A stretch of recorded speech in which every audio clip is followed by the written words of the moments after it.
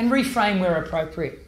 So reframing is a situation where someone says, look, my friend got better returns than I did. It's like, yeah, look, there's always risk reward, and the bottom line is if you're prepared to take more risk, then you get more reward, but you also suffer more downside if you get it wrong.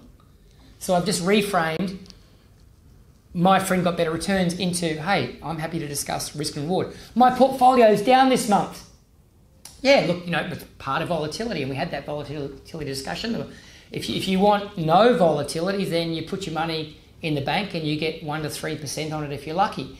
If you want higher returns than that, we need to suffer the ups and the downs of the market, because we realise that it doesn't go like that, it goes up and down.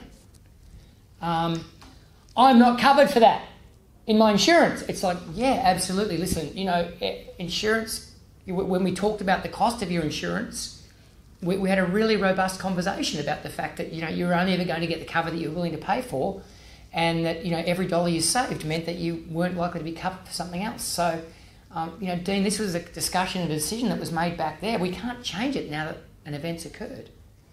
Or maybe someone says, I can't believe how much my insurance costs. It's like, yeah, Dean, as we get older, it costs more. And the bottom line is the reason we want to get it in place is because the older you get, the more it's going to cost you to cover yourself, and the more likely it is that basically you're going to have an ailment that will not be able to be covered. So, look, the bottom line is reframing is a powerful strategy, but you've got to think it through and you've got to execute it effectively.